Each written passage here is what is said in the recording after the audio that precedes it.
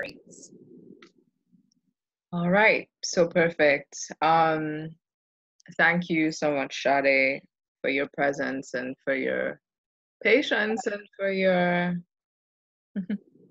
for everything, really. I Yeah. want to ask you, since on the topic of presence and on the idea of presence, how are some of the ways that you're finding presence right now in your space, whether it's with yourself, with the people around you, with the divine? Like, how are you finding presence for you these days?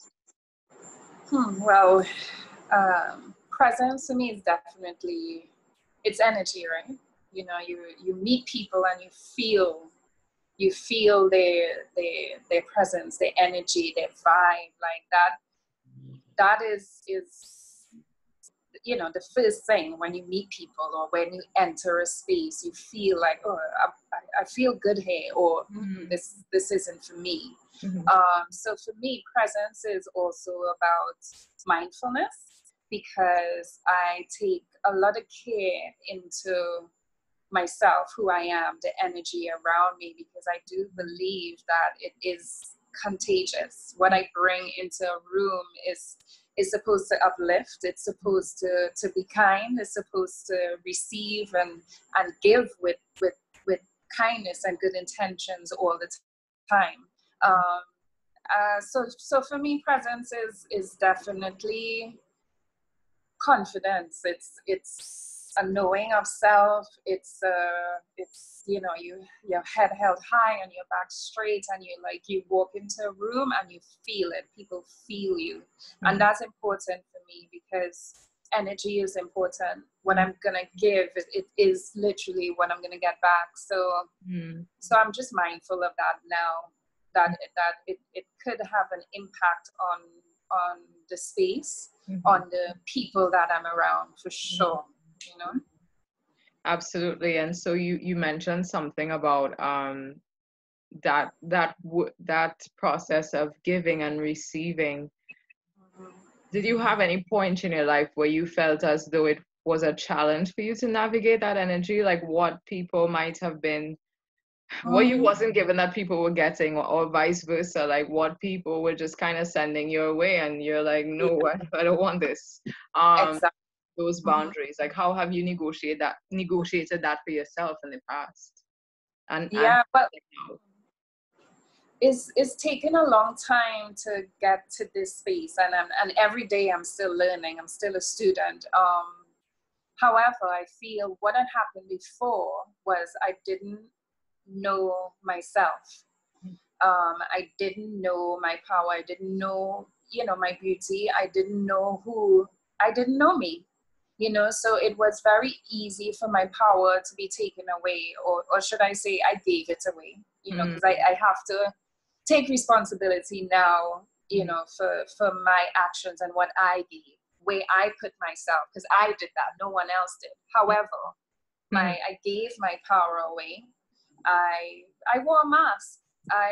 Wow. You walk in a room, sometimes you want to fit in, sometimes, you want to be in certain environments, so it's really difficult it took me a long time, should I say, to get to a space where I fully understand who I am, and that knowing of who I am.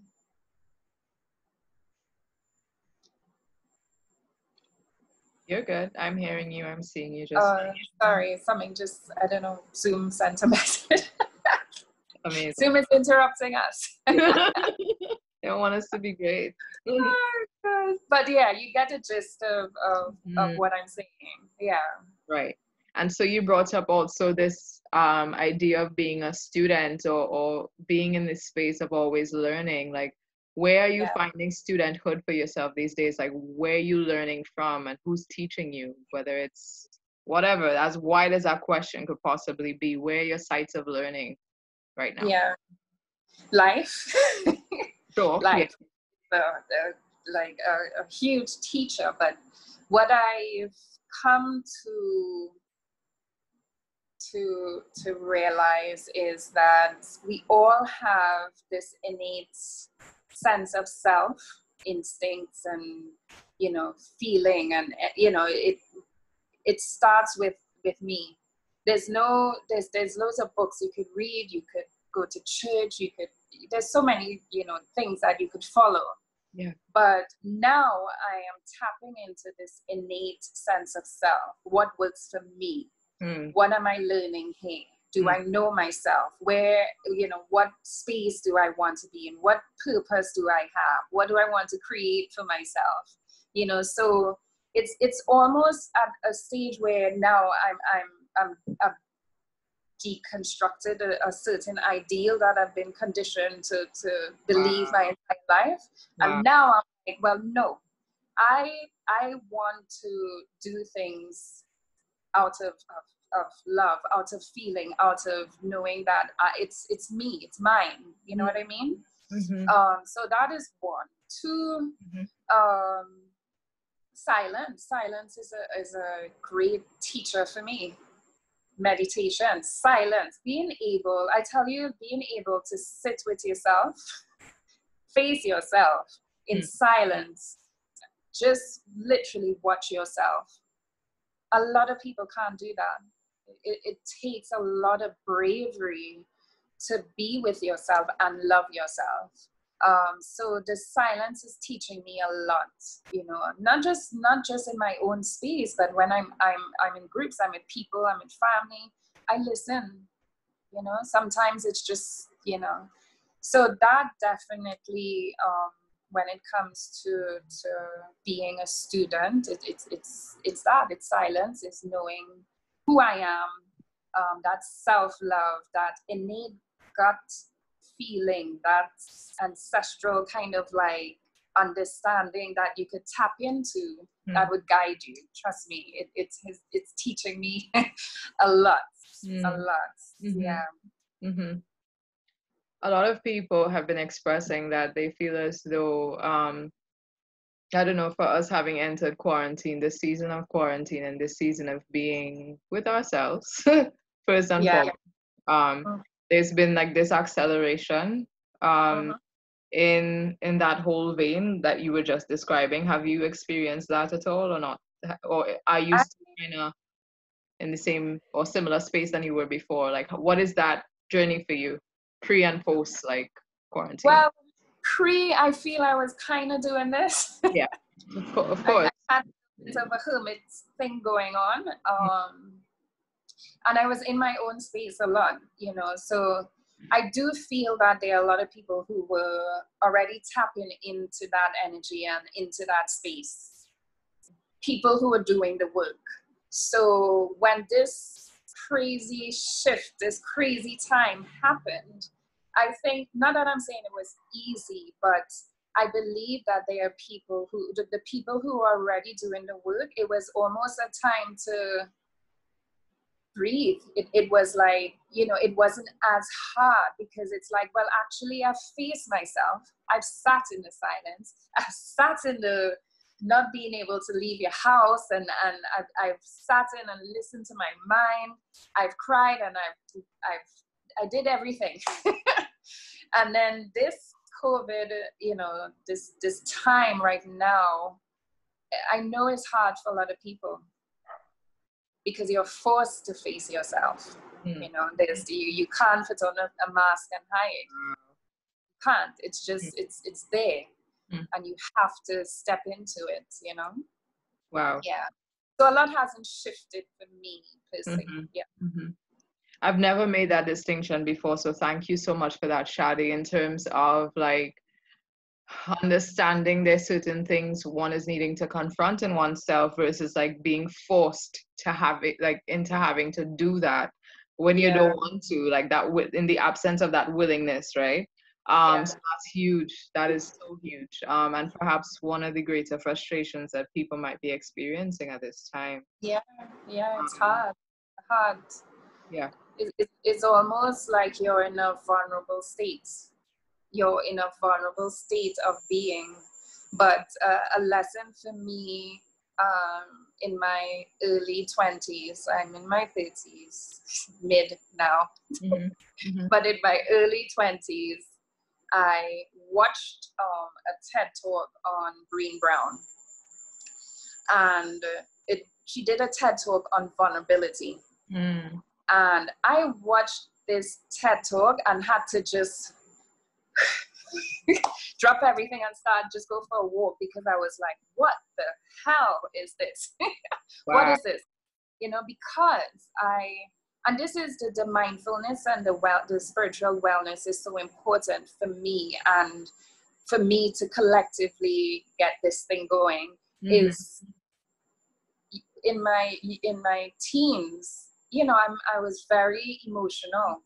I was very compassionate. I was, I see someone hurting and I might cry because I'm feeling what they're feeling, or it was just, you just have this difference about it. There's something different, you're sensitive, So I always looked at that as being weak. I was like, what's wrong with me? Why am I crying again? Why am I feeling this? I don't want to feel this. This isn't what I want to feel right now. So you kind of maneuver in trying to avoid the vulnerability.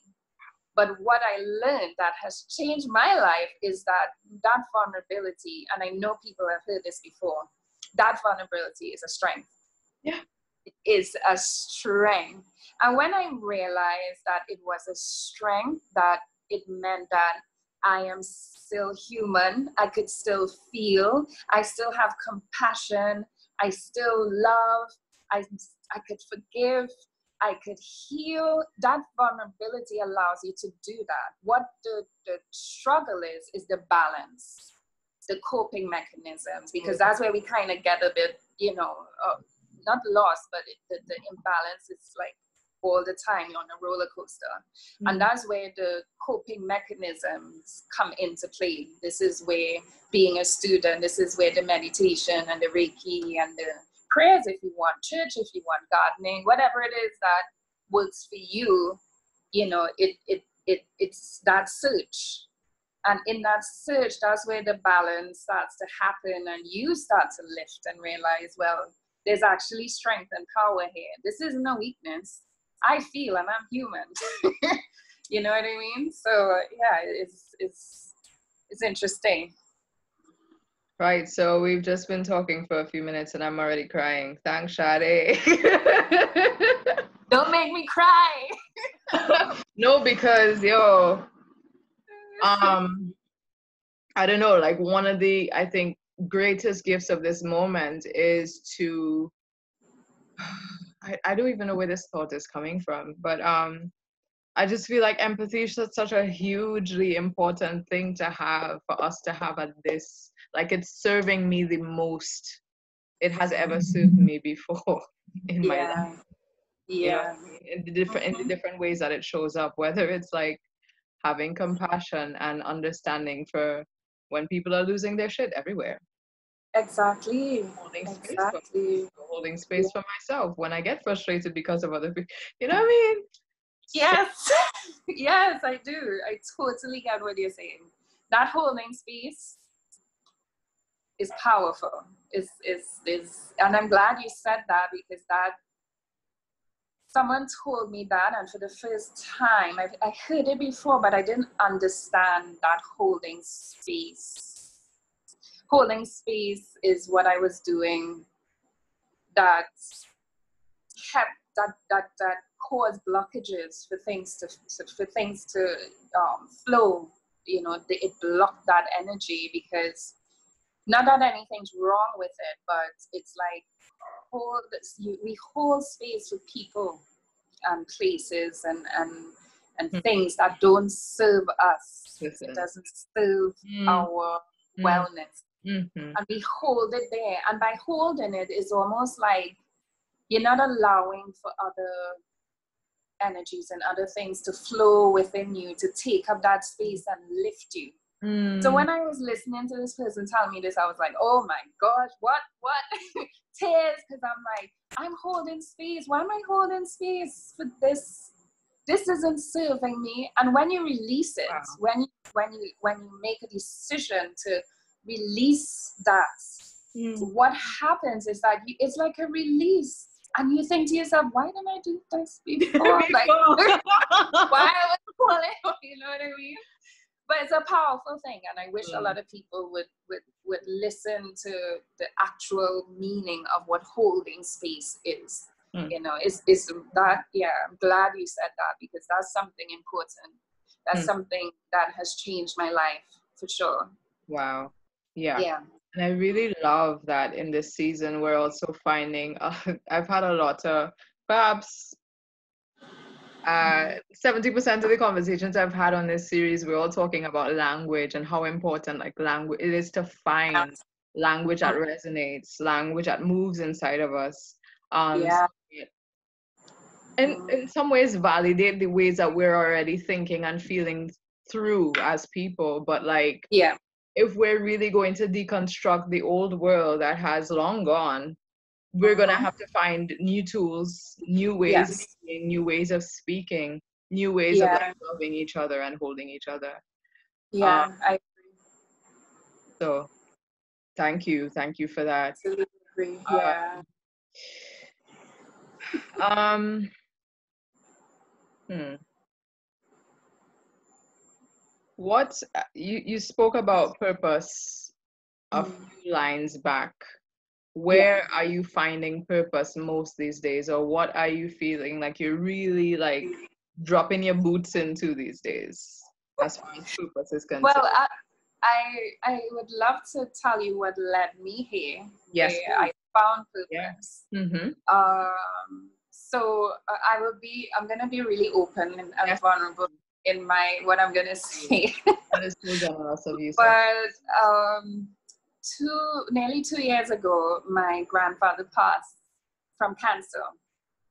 But leading up to his passing, I started Reiki. So it was like a few weeks before I started Reiki. And Reiki, for those who don't know, is just a form of energy healing, right? Through the body. And so I started Reiki. I was going through a breakup and a breakup with a best friend, you know what I mean?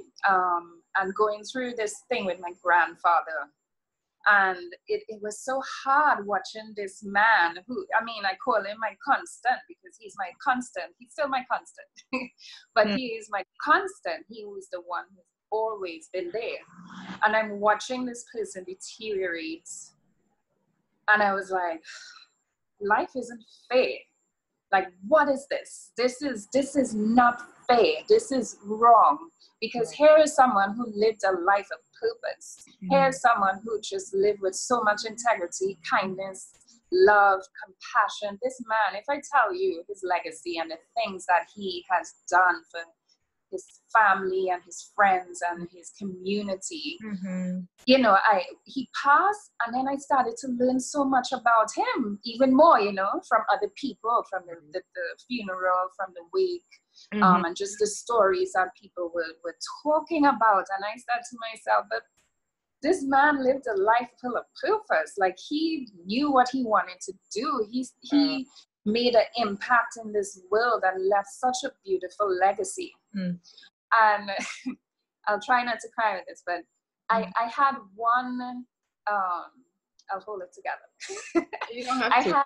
I had my last, one of the last conversations I had with him, I realized that we were losing him. And I had to tell him basically goodbye. But in doing that, I learned something about myself and him. Because I told him, I was like, Grandpa, I love you. You're my everything. And I'm having this conversation with him, and he's like holding my hands and watching me in this loving way. And he says, I'm proud of you. And I was like thinking that he's going to say something. I'm proud of you because what you've accomplished in life. I'm proud because you did this, or you did it, or, you know, like, he said, I'm proud of you because through it all, you were such a kind, loving granddaughter. And I was like, oh, of everything. You're proud of my love and my kindness. And he was like, don't change that about yourself. Yeah. And I was like, I had to hold it together because I also didn't want him to see me cry and in that state. But it touched me because he saw the power of love. Yes. Wow. The power of kindness and compassion. Mm-hmm. That is what he lived by. So yeah, we could accumulate wealth and we could do this and you have a nice car and you do whatever. It was on another, like, it was just, that wasn't it for him. Right. You know, he wanted to have an impact. So then he passed. He passed and I was like, I was going through the motions, you know, I was going through the motions of it. And I was dealing with other things. And then he transitioned, and I went through the motions with the funeral and everything. I did it, but I don't think I was feeling it. Yes. I wasn't feeling it. Yes. So one morning, I got up, had a shower, sat on a bed, but sat again ready, sat on a bed, and I went like this, literally like this. Mm-hmm. Mm-hmm. And then I couldn't breathe and I couldn't catch my breath, and I'm like, and I was like, what is happening? Right. And then I felt tears coming down my eyes. Then I felt the immense pain in my stomach. Good Lord. I felt the light outside started to hurt my eyes, or pulling the blinds. I felt trauma and pain and sadness and anger, everything come to the surface all at once. Listen, we've all been here. I'm telling you, we've all been here. I'm just talking about it and letting you all know it's real. But what I got out of it. So there I am, like screaming in the pillow, like punching the pillow, because his anger, his sadness. It felt like it was lifetimes of pain that was surfacing. Lifetimes, like that's how deep it was. Wow. That is how deep. And I'm there in this traumatic state. I called my mom, because at that time I was living with my mom. And I called mom and I said, I need you to come home, because she left for work. So I called her, I said, Mom, please. And thankfully I have a mother who's very supportive and understanding. She's like, Shade, do you need to go to a doctor? Mm-hmm. Do you need to see someone? Let me know what. And I was like, no, I want to stay here and face this. I just need you to be in the other room. Yeah, to hold space. Just need you to know that. I just need to know you're there. Yeah. And that was enough for me. Yeah. And let me tell you, this lasted a few hours. Yeah. A few hours of release. And what happened the following few days was I felt something was lifted from me. There was a release. And what I realized is that trauma, facing trauma, is healing.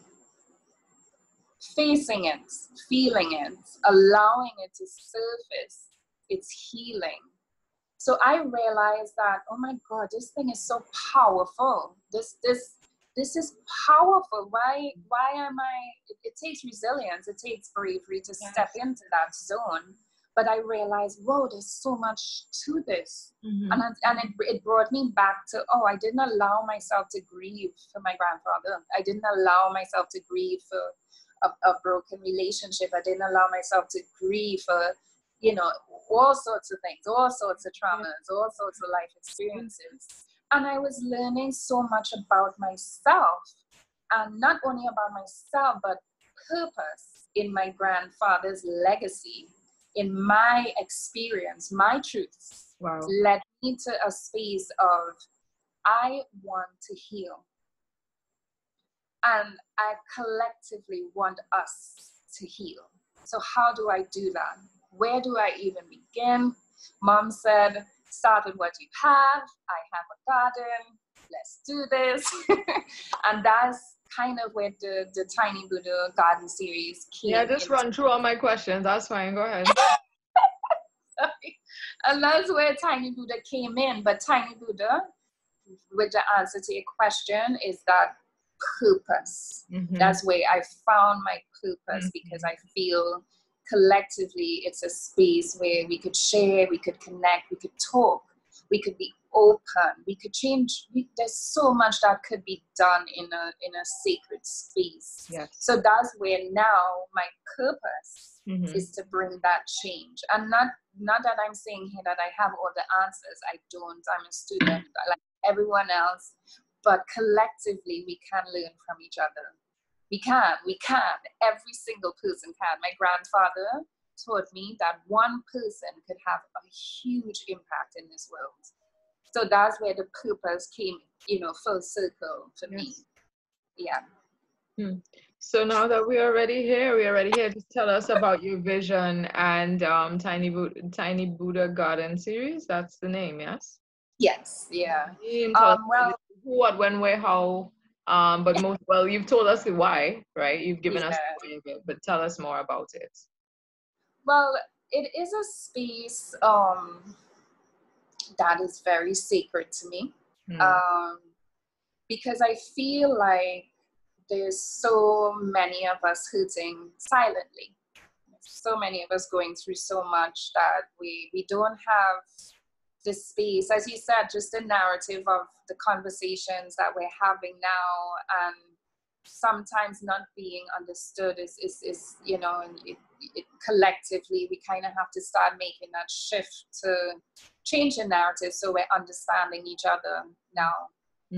So that space for me is an event. It's in my garden. It's once a month. Obviously, with COVID, I haven't been able to do much, but hopefully in a month or two, we'll be able to meet in small groups.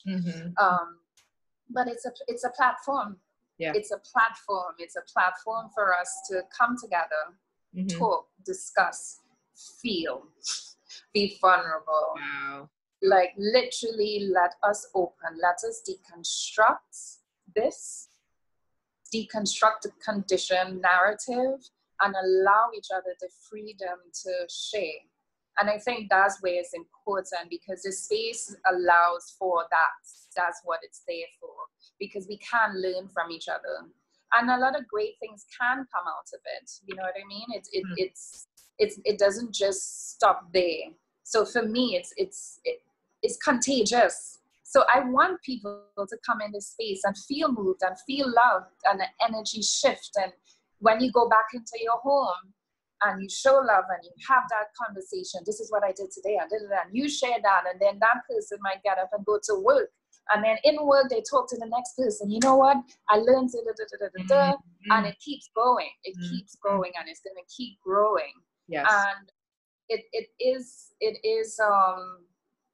I do have a vision for it, and my vision is an actual space, a space for collective to come together for us to meet, to it could be Reiki healing, it could be dancing, it could be sharing, it could be one-on-one sessions. Just that's what the space is for. It's for community and for spiritual wellness, a place to uplift each other. My vision is that, Wow. Yeah. That's really, really, really beautiful, and also just like a real refreshing vision for the future. So thank you for sharing. Thank you for sharing that. I was thinking about, there's this quote that says, the revolution will be embodied. So I'm thinking about how are the ways that, so we generally, when I say we, I don't know who the we is, but we have practice. We know who we is. Still know who we is. That's why we're here. Eggs leaking. So we have practices, we have ritual, we have things that we do to keep, to maintain, to expand ourselves, to root ourselves. How have these practices been embodied so that they have transformed your life or your existence, or yeah, and like in multidimensional ways, not just now, but like how have you seen this? A broad question that's going everywhere, but it's a broad, but I totally understand, and I think we all have this innate connection with source, with our ancestors. As a child, I felt even more connected. And I do believe children they have this innate ability to live authentically. And I feel sometimes, like I felt as a child, I had this connection, like this understanding of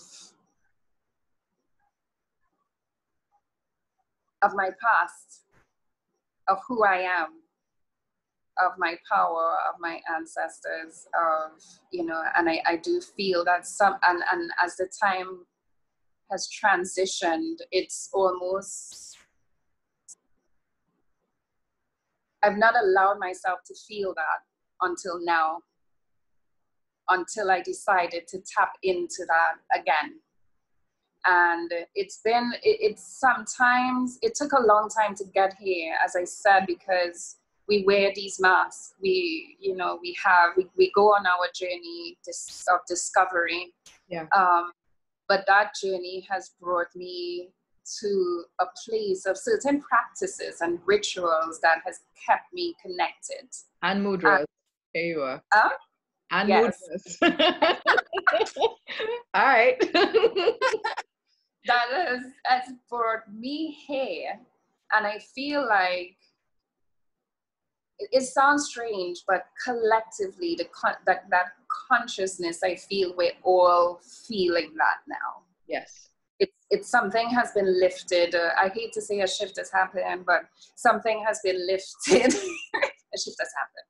Something has been lifted that is allowing us now to really tap into it. Mm-hmm. And it starts with yourself first. I feel like to tap into it takes practice. Yes. It's rituals. It takes really cracking open those, like, cracking those bones and that feeling and lifting yourself so that you could feel and listen and hear what it is we're supposed to do. Because we all know it.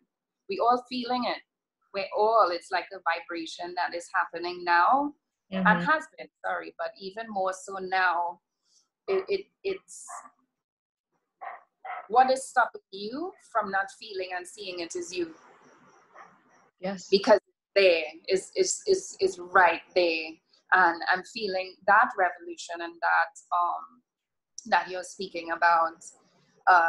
Collectively, we're doing it. We are, it's happening, but it's happening. But you need to also make it happen. Like it's innate in you. Intention, right? Yes, intention, and that's what I'm saying is so important. And I know this sounds cheesy, but that self-love, that's understanding who you are, knowing who you are, knowing your power and your strength would allow you to connect with it. Yes. And in connecting with it, you connect with it. Practices, I have a lot of practices and rituals and other things that I do to keep myself grounded, connected with source, because for me, I have to live it. For me, this is living it.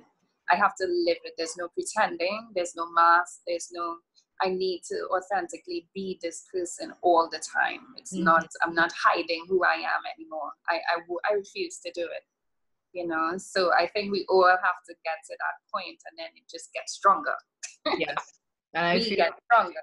Absolutely. And I feel like definitely we're in a time where if we wasn't doing it before, it is a massive invitation to get it together so that we could be like these integrated beings and like show up as ourselves 100% of the time.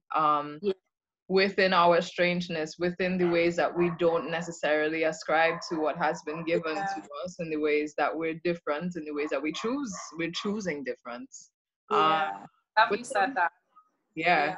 with some like secret underlying hope that, you know, that we could share these gifts with other people and that they find resonance within it as well. So Yes. absolutely, absolutely. Yeah. You I said agree. something about uh-huh. No, I'm saying I totally agree with you that it is Right. stepping with. Mm-hmm. So you spoke about like your childhood and then like coming back. And in your description for Tiny Buddha Garden series, you spoke about it as being a sort of retrieval. Um and I guess finding yourself back, right? Minus all the masks, as you so Coming full beautifully. circle. Yeah. And we're also right now in a season of so many planetary retrogrades, and we're having so many lessons from the past to show up. And I keep seeing you with a shovel. I don't know why. We're talking about gardens, right? So here we are. Um, what are the things that what are you shoveling, Sade? Like, that's the question that wants to come true. Like, I don't know if you're digging up. I don't know if you're putting into the ground. I don't know if you're planting. I don't know if you're uprooting. I don't know. You're just in my mind with a shovel. Hi. Yeah, I think it's a lot of things that are happening. Mm-hmm. Um, Planting roots, for sure. Grounding not only myself, but grounding my sense of self. But also going through death life cycles and allowing myself to go through it, through the trauma. So it is difficult to face that. It takes a lot of resilience. But I fully believe